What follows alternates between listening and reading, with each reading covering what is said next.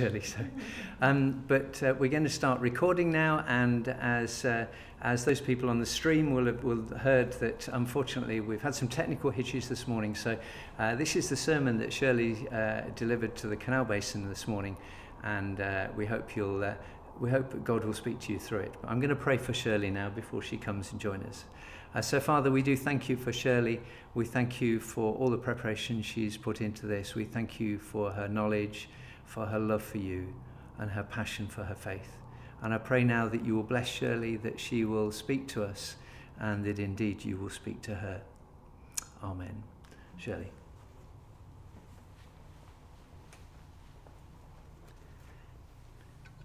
Nice to take that off. Well, if you've been following the series over the last few weeks, then you'll know that we've been going through the book of Mark, his account of what Jesus did and what he said. And we're going to carry on with that today with a very short passage, which in many ways is just a simple account of a healing. But there are some points that stand out, and it would be nice to have a look at them together. But first of all, let's start with some context, the broader picture of what was going on. Jesus and his disciples were on their way to Jerusalem to celebrate what would be their last Passover together. The disciples would have been apprehensive, but still hoping to see the power of Rome overthrown, wondering what their positions would be in the new kingdom Jesus had spoken about so often. They'd seen him do miracles, they'd heard him teach, and they had high hopes. But they were also struggling a bit with his most recent teaching.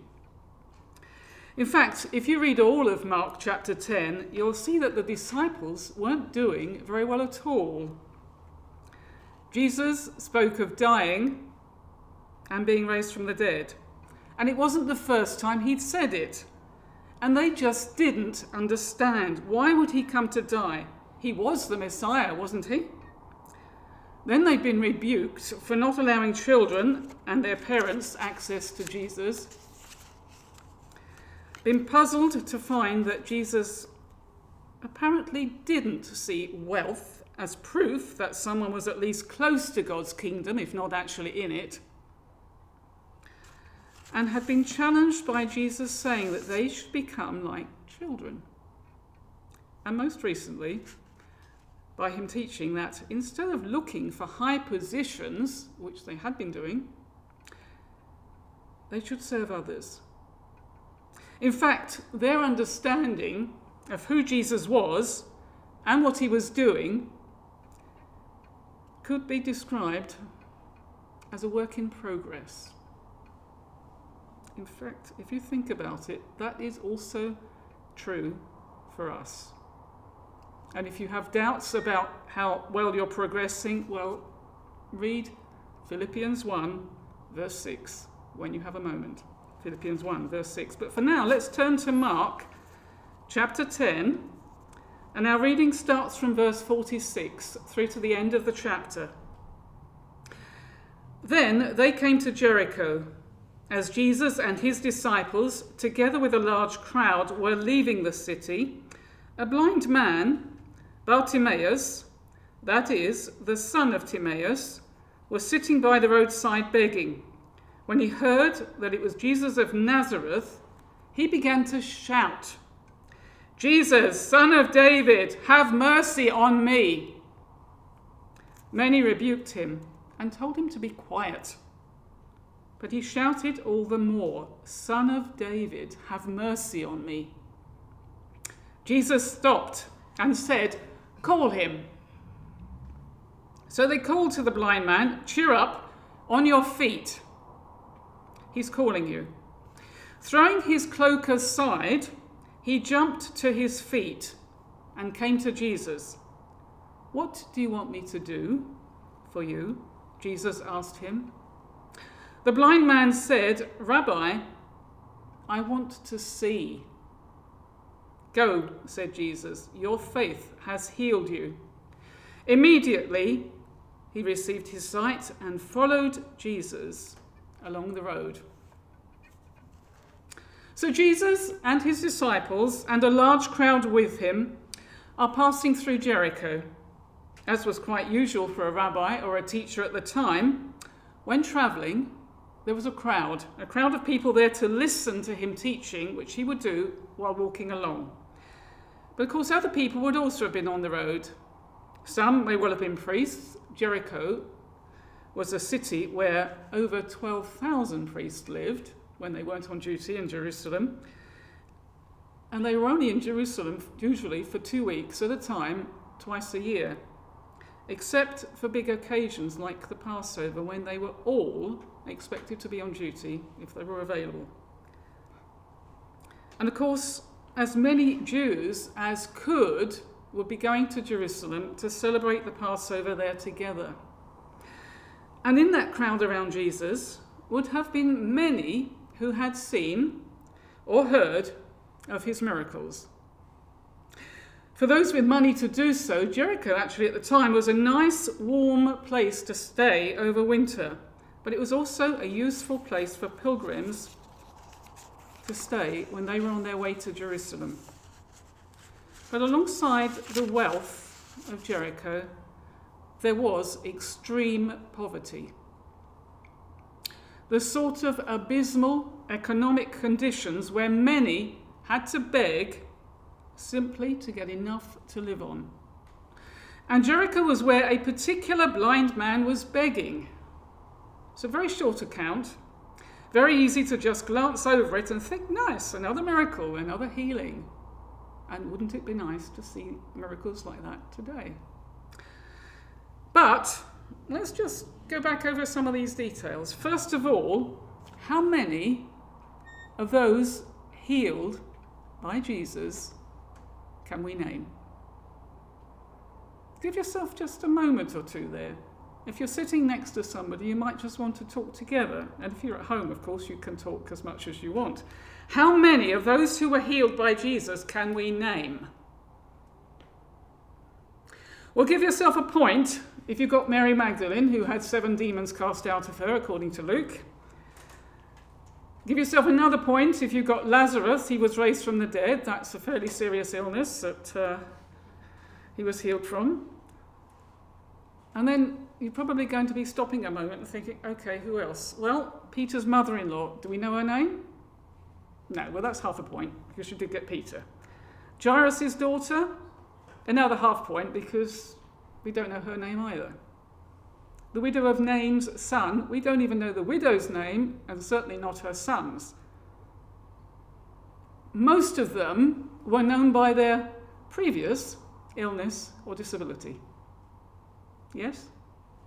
If I've forgotten somebody, then you must come back to me and let me know. So why was he known by name? Interesting question. Another point here, which is remarkable, in a crowd where some at least of them knew that Jesus healed people, nobody helped him. Nobody even said to Jesus, hey, there's a man over there, looks as though he's blind, he's trying to get your attention. How many of them had been healed by Jesus themselves in that crowd? How many knew that Jesus healed people? No one helped this blind man.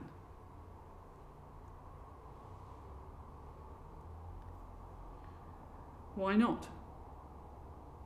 Were they so concerned about Jesus, what Jesus was saying, that they didn't even notice him? Or did they think, oh, he's nobody, he's just a beggar, just a nuisance? Do we look out for people we can help from day to day? Do we offer help to people, even if it means sometimes that we are stopped momentarily in what we are doing to do that? This particular beggar had heard something different in the crowds that day, and he asked what was going on. Somebody said to him, Jesus of Nazareth is passing by.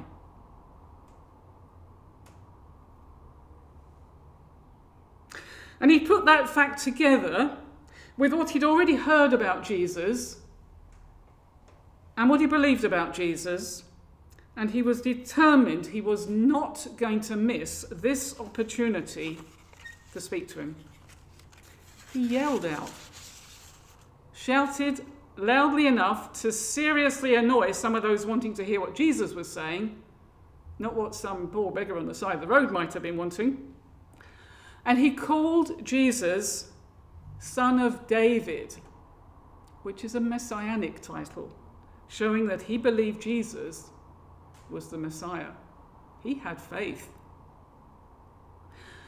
And you know something else surprising? In that busy crowd, Jesus heard him, heard someone calling his name, and stopped. And you can imagine the movement at the back of the crowds as they realised suddenly that at the front, that they're not moving anymore. I wonder how many people bumped into somebody at that moment. Jesus called him over. And we can tell, because he threw his cloak aside and jumped to his feet, that he wasn't physically disabled apart from his sight. And he came to Jesus. And you know, Jesus healed him. And in doing so, highlighted his faith. The faith of a nobody in the mind of the people at the time. But nobody is a nobody in God's sight. And nobody should be a nobody in our sight either. And you know what? Now we know Bartimaeus' name. Healing is always by grace. But without faith, Bartimaeus wouldn't have shouted out to Jesus, wouldn't have asked for any help, and Jesus would have gone by on his way to Jerusalem. But the account finishes with Bartimaeus now healed and following Jesus. And you know what somebody who follows Jesus is? A disciple. Bartimaeus, for at least a short time, and long enough for the other disciples to get to know him by name, was a disciple. And you know, given the fact that he was known by name to Mark, that he showed he had faith in Jesus as the Messiah sent by God and able to heal, and given the fact that he followed Jesus, the most surprising thing to me about Bartimaeus is that we don't hear his name again. He might have been one of the larger group of disciples who formed the early church, maybe. We don't know. But I like to think maybe he was.